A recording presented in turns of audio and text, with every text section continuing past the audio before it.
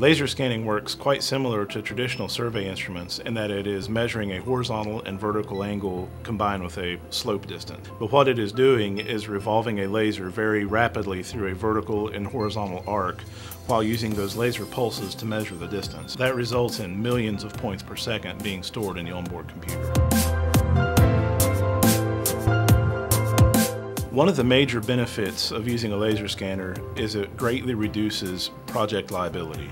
And the way it does that is there are lesser unknowns about the project, because whether or not something is represented in the CAD deliverable or the survey data, the engineer or their technician can actually take the point cloud, look at the entire site, and identify other areas of interest. It is a much more holistic approach to analyzing the data in an environment. If we have girders or bolt patterns or curb and gutter, all of these different things are represented in one laser scan, which we are usually used to going out and surveying the site for a civil engineer and then later for a structural engineer, whereas we have one data set with both deliverables waiting to be extracted from it.